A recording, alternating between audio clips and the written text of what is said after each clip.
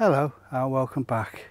So it's another failure, but what I'm going to do is I'm going to start off with the sweet corn and the pole runner beans, and then I'll cover yet another failure.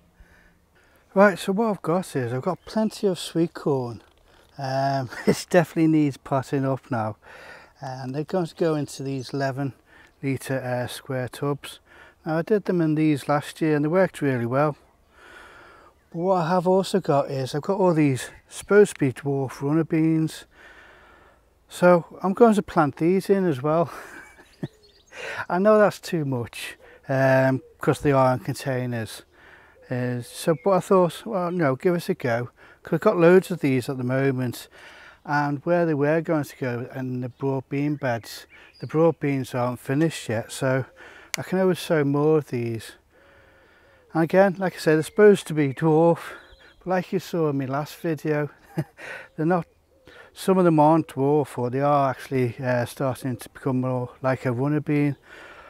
So this really is one of those, don't follow me, I'm just going to see how it goes. This is not how you're supposed to do it. Certainly not in containers this small, but we'll see how they go. So there we go, they're all watered in now. And what we've got is we've got the purple queen on this left hand side and the sprite on the right hand side.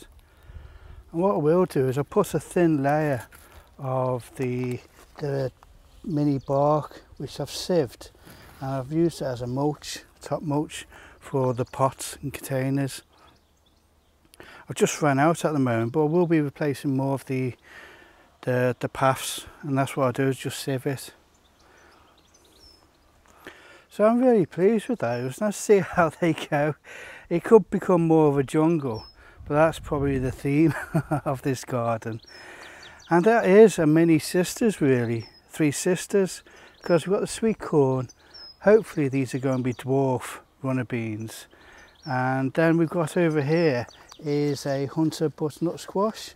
So hopefully that will wind itself around and not cause too much of a jungle, but we'll see how they go. Right, so it's off to the top climbing bed now, which I've cleared out, and we've got the abundance pole beans to go in, and also the lazy housewife. I'm dropping them everywhere now, aren't I? So I finally cleared out this bed, and what I'm going to do is I'm going to tie back those small foxgloves so they're not encroaching on the bed. So on the far side we'll go these, and these are the abundance, which is supposed to be an early pole bean. And then on this side I'm going to have the lazy housewife, which as you can see they're not really got going yet. Now, not all my abundance did actually germinate, as you can see. There's quite a few that haven't. So what I did is I put them into wet paper kitchen towel and put them in a plastic bag, and they've started to germinate only after about 3 or 4 days. And that was recommended to me in the comments by Nick the gardener. So cheers for that, Nick. It's worked. And if they don't all germinate, I'll just keep on going until I've got the whole side done. Right, because once they start to get going, as you can see, these are just flying now. Right, I'll plant it all up and then bring you back. Right, that's the pole beans planted up. I will tie back those foxgloves and hopefully have more abundance to go in there. Right, to keep on a positive note, because it will go downhill after this, is I'm going to be harvesting some chard, which I'll do later on because we have a stir fry tonight, and another one of these Kohl Rabi, and this is the second one that we've harvested in the last couple of days. So there we go.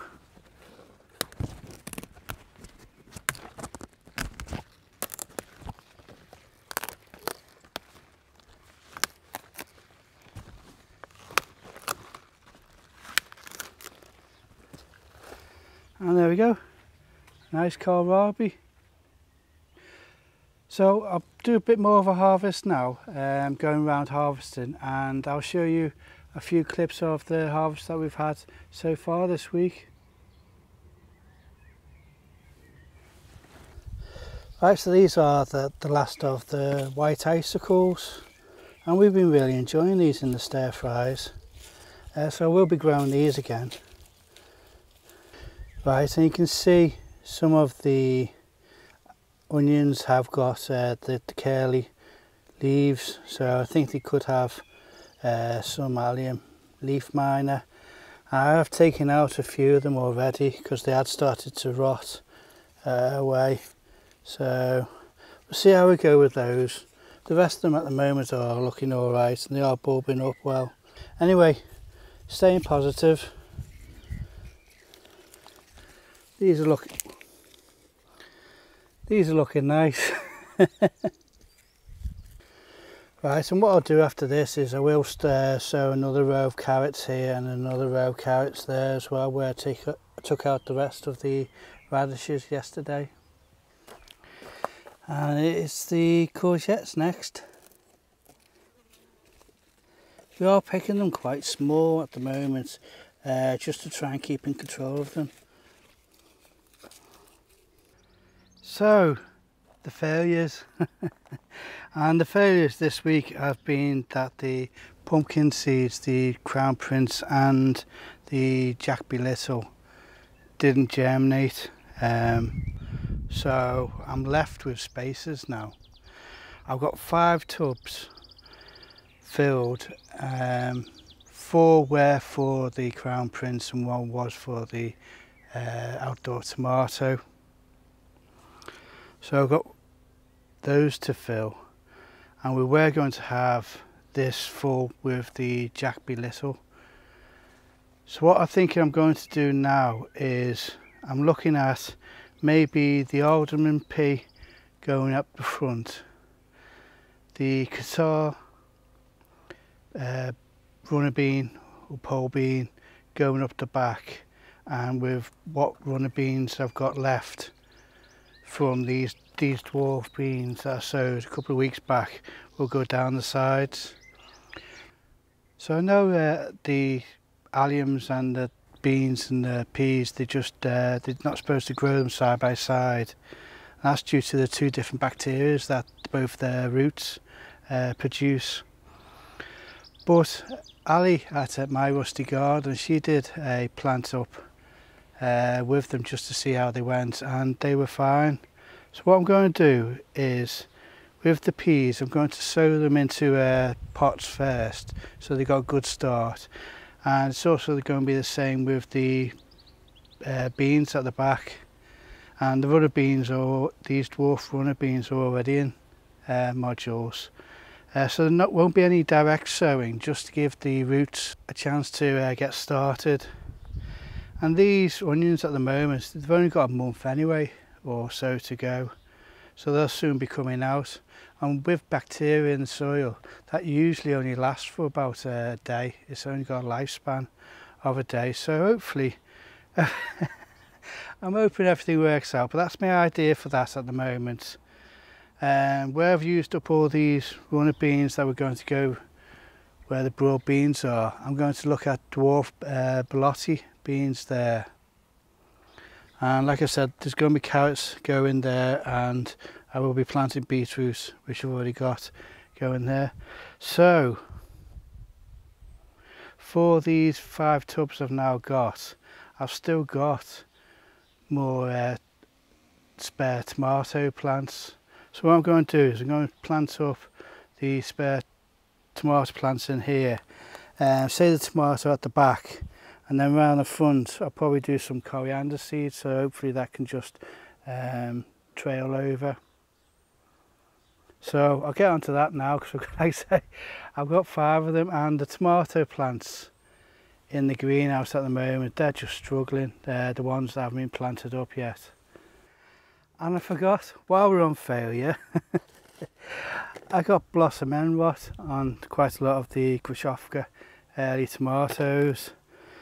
And that's my own fault. I think it was either I watered them too much or they just got stressed with the heat at the moment. It's been a bit of a difficult one trying to get the right amount of water in so they don't end up like this. So I've fed them now, and hopefully that'll sort them out. But yeah, it's another failure, but this heat is challenging at the moment. Right, so they weren't in the best condition, they were just the spares. But on this first one we've got a San Marino, then a Harry's plum, cherry Chadwick, another San Marino, and then the Shirley Pixie with the two German tumbling ones, which really aren't in the best condition. But this one's got flowers on. And the Shirley Pixie's got quite a few flowers on it as well already. So we'll see how they go.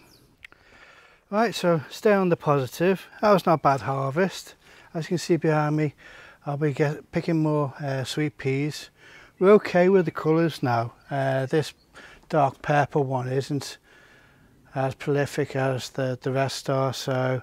But I have ordered a new set of seeds for next year. And yes, we are starting to get a little bit from the garden now. We had the potatoes, this is second Kohl Rabi, the courgettes. I'm just picking them as small as I can, just to try and keep control of them at the moment. And these white icicle being nice in the stir fries as well, so that's what all this is going into tonight. And then a whole load of chard. So as you can see, I sort of had to rejig everything. The dwarf beans that were going to go into where the broad beans, they've now gone into the sweet corn because they're too early. And like I say, I will get some Belossi dwarf beans to go along there. And also I've had to rejig where the Jackby Little pumpkins were going to go with the alderman peas and the Czar beans.